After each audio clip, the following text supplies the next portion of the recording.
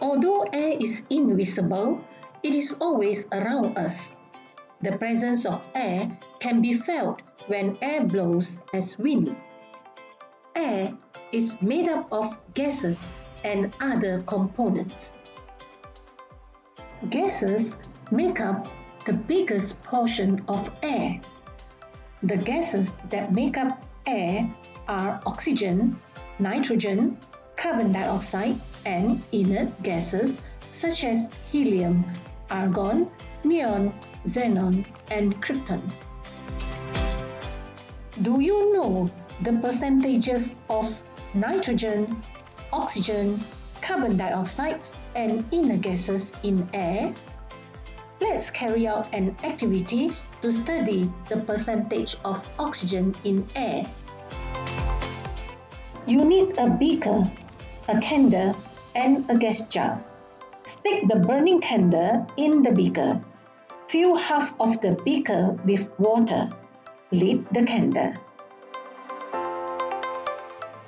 Cover the candle with the inverted gas jar. Leave the candle to burn. After a few seconds, the candle extinguishes and water rises in the gas jar. The water level rises up to about 1/5 of the height of the gas jar. Can you explain why? What can you say about the percentage of oxygen in air? The burning candle uses up the oxygen in the gas jar. The candle extinguishes after some time as all the oxygen in the gas jar has been used up for the combustion of candle. The water level rises to fill up the space that was originally occupied by oxygen. The rise of water level in the gas jar shows that 1/5 of the air is used up in the burning. The air used up is oxygen, as only oxygen is required for burning. The water level rises to 1/5 of the gas jar and not to the whole gas jar.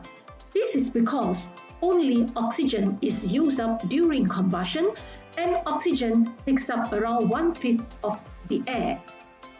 Other gases such as nitrogen, carbon dioxide, inert gases are not used up during combustion, and this space is filled up with other gases such as nitrogen, carbon dioxide, and inert gases. Based on the activity, we can see that oxygen made up about 1/5 of air.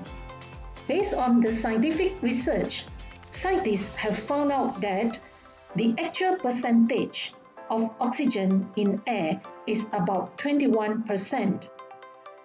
The percentages of each of the other gases are also 21%. Nitrogen makes up the highest percentage of air. Nitrogen makes up about 78% of air. Inert gases collectively make up around 0.97% of air. Carbon dioxide makes up the lowest percentage of air. It makes up about 0.03% of air. Besides gases, there are also other components in air: water vapor, microorganisms, and dust. The quantity of water vapor, dust, and microorganisms in the air is very low and varies with respect to the time and location. The amount of water vapor in the air is affected by the climate and weather change. The amount of water vapor in the air can differ widely across the world, from 0% in the desert to approximately 5% in the tropical forests. Dust in the air comes from soil and exhaust from factories and motorized vehicles. Therefore, the amount of dust in an industrial area or in a busy roadway is higher than in a housing area or deserted roadway. There are also suspended microorganisms in the air, such as viruses and bacteria. Some of these microorganisms can cause infectious diseases such as cough and flu.